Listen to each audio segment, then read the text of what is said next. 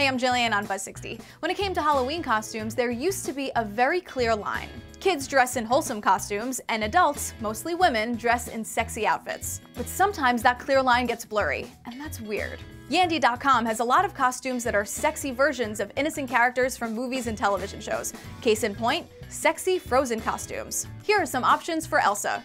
And the Norwegian maiden costume looks a lot like Anna. Or why not try a funny snowman costume ruining Olaf forever? But sexy Halloween costumes have been around for a long time. The Frozen outfits are just the latest attempts to make things meant for kids sexy. There are also the Powerpuff Girls, Toy Story, Despicable Me, and Sesame Street.